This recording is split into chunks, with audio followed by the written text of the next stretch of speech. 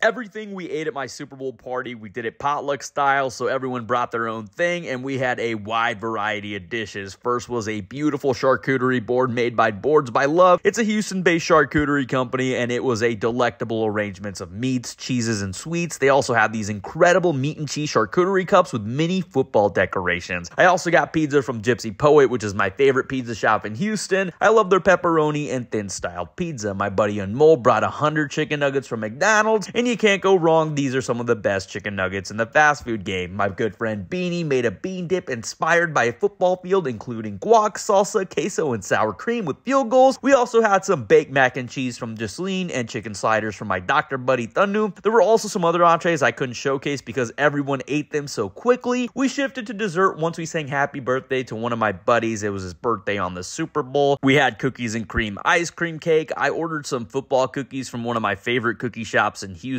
called Milk Mustache. My bro Kiki brought some homemade brownies that went phenomenal with vanilla ice cream, and my friend Jordan brought salted chocolate chip cookies. He's like a blonde, younger version of Ron Swanson, and he started his own cookie company, so I had to support. A childhood friend, Simon, brought Oreo balls in the shape of footballs, and these Oreo balls were so underrated. And I also want to give a shout out to the NFL. The script was amazing this year. Can't wait for what the writers have in store for next year.